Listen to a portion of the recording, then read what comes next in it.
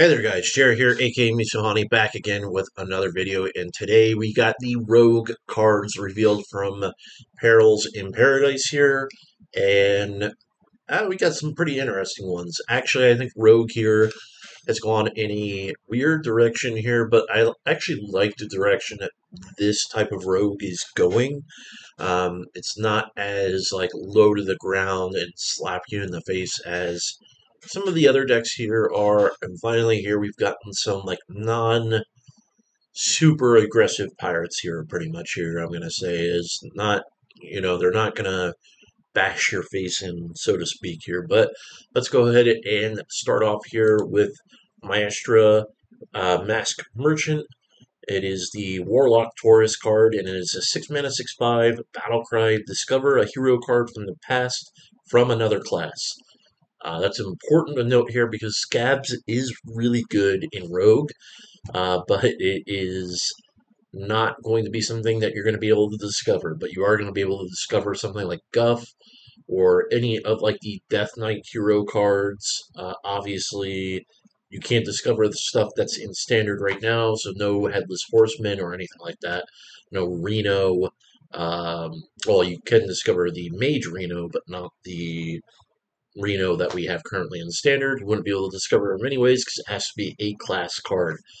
So this one is a little bit harder to rate, but it does seem like it's something that might actually be playable. I would assume that out of the hero cards that you can discover, you're probably going to hit at least one that is playable. Some of the hero cards here from like Alterac Valley were pretty good.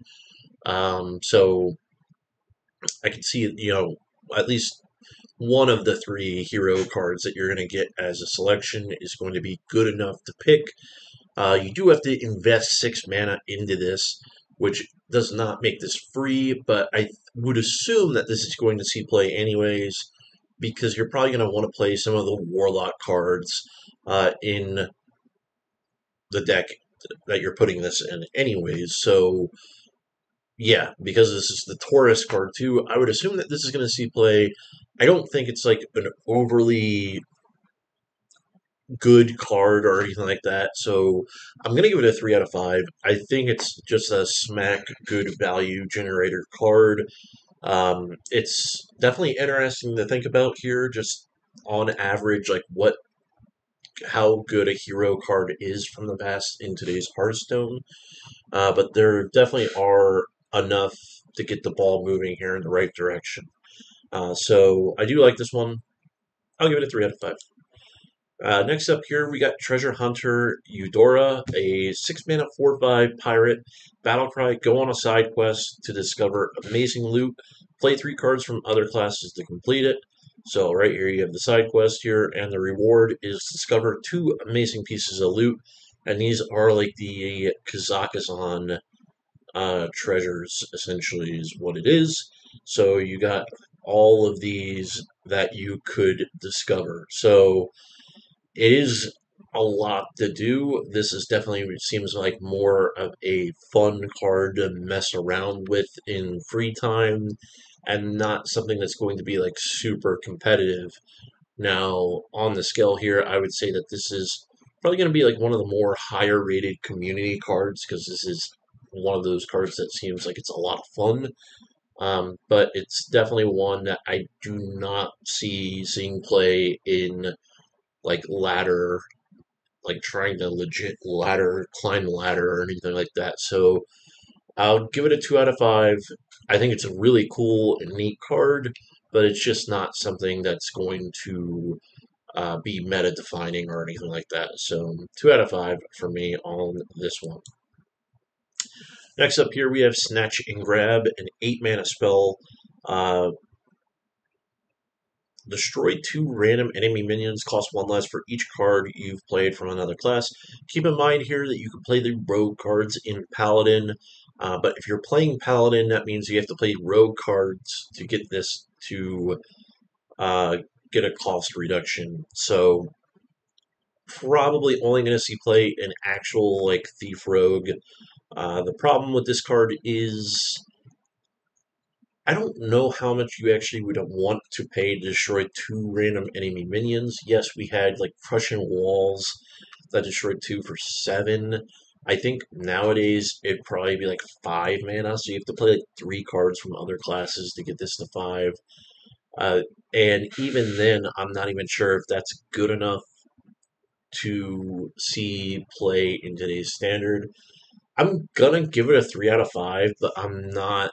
This is like one of the cards here that I'm leaning more towards like a 2. It's probably more of like a 2.5 out of 5, but I'm leaning more towards the 2 than a 3, rather than because usually it's the other way around. If I give him like a 2.5 out of 5, but I'm not super high on this one. It is just like super random, little not very like cost efficient, and you kind of have to play a lot to get this cost reducted to begin with anyways, which means like you have to invest in things that you probably don't want to be doing uh, at that time, especially at that time. So things that cost you tempo are usually not that good, and this one's just a little too overcosted. If this started at 7, I could maybe see it, or 6 even. But because it doesn't start at those, it starts at 8. It's a little bit too up there in price. So yeah, I give it a 2.5 out of 5. Now I'm thinking about it. Swarthy Sword Shiner. A 3 mana 3/3 pirate. Battlecry. Set the attack and durability of your weapon to 3. So for Paladin here, a lot of people are just thinking about like Quick Pick and obviously Painter's Virtue. A lot of people forget here we have like Muster for Battle in Standard. So if you go like coin Muster for Battle and then you can play this, if you're playing Lanissa and your Paladin deck here, that's actually fine. You get a 3/3 weapon from your, Muster for Battle after you attack with it that turn, and then the next turn play this. It seems fine. Even with like the Rogue Hero Power, it's fine too. If you remember back in Skullman's Academy, there was like a 3 mana 3/3 that gave your weapon +2 attack, and that's all play. This is a battle cry, so it sets its stats. So even if this dies, it's still going to be there. So this seems like a fine card. It's a 3 out of 5. It's not super exciting. Yes, it does work with like Quick Pick and Painter's Virtue. Like I said, those are the 2 cards that are going to be the most talked about. But there's other things that are out there too that are like perfectly fine with this. So I think this is just a good overall, decent value card. 3 out of 5 for me. Conniving Conman, 4 mana 4/4 pirate. Battlecry, replay the last card you've played from another class. So this is like mini tests. Again, this is probably more powerful in the Paladin class that's going to be playing rogue cards because it will recast the last rogue card that you played. Is that something that you want to be doing though? Probably not. I would assume not. There's just not a lot of like super powerful things here anyway, but it does seem like it's probably going to be good enough to be tampered with at least.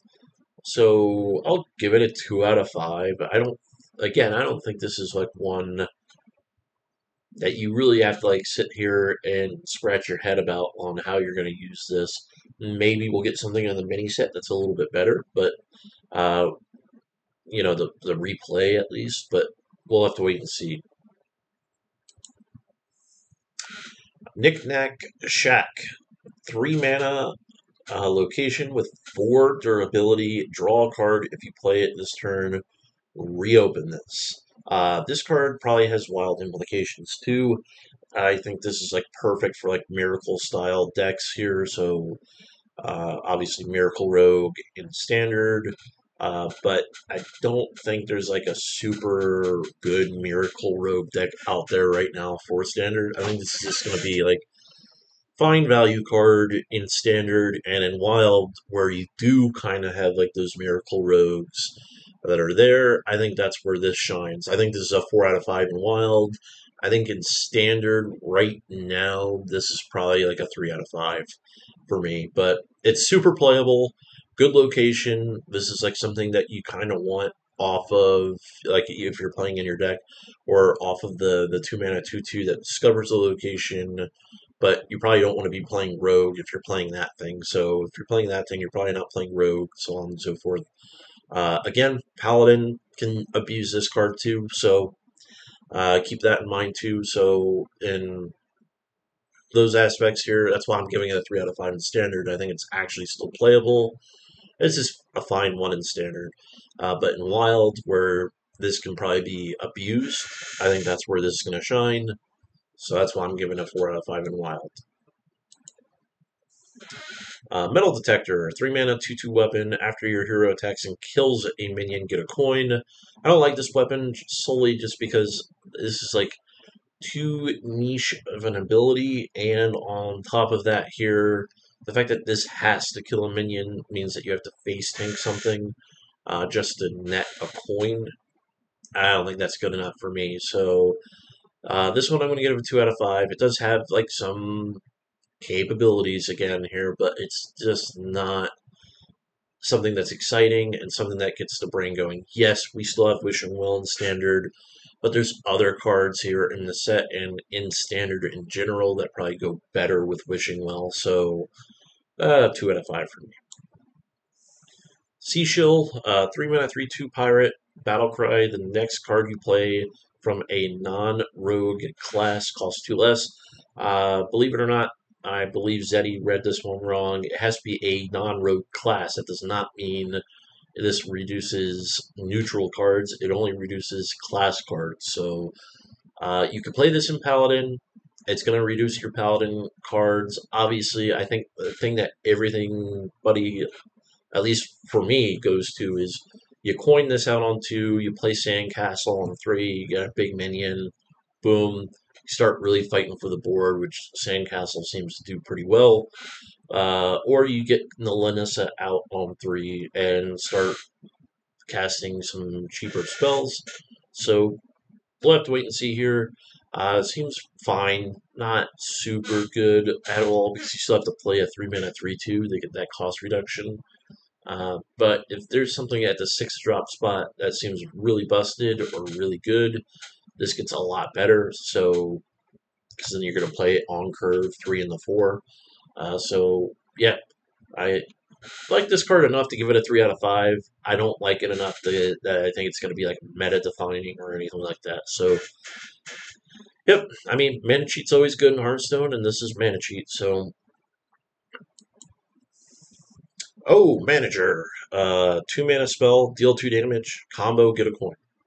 Simple enough card. Like it. Obviously, within the Lanessa, this casts twice. You get 2 coins. The coins cast twice, which net 2 mana. So you can start comboing off here if you start thinking about some stuff here. Uh, so, yeah, I think this card's probably going to see play at some point in time. Obviously, this goes with Wishing Well, too. So you got that going for it. It can go into multiple archetypes, which makes it super versatile. So I'm going to give it a 3 out of 5. I think it's super playable. And then lastly, here we've got Petty Theft, 2 mana spell, get 2 random 1 cost spells from other classes. This is the card that we saw in the opening video or opening day thing for her Perils in Paradise. Seems fine. Obviously, what they were showcasing here was the Lanissa synergies, but I don't think this is something that's going to be like super impactful. They're 1 cost spells. So you got that going for against it a little bit here, but uh, you do get cheap spells from other classes that you can get your Velrock to trigger off of. So you do have that working for it. So I'll give it a 3 out of 5. I think it might see some play, but the fact that this is 2 mana and not 1 mana is what's kind of hurting it, I think. I think this might be closer to a 2 than a 3. And that is going to be it for Rogue. Next up here, we got Warlock on Monday. I will throw a disclaimer out there that for the next few days of spoilers, I think it's Warlock, Death Knight, and ooh, is it Shaman after that? I think it's Shaman after that. Let me just double check here really quick here. I'm pretty sure Shaman, because we have buttons. So I'm pretty sure it's Shaman the following day.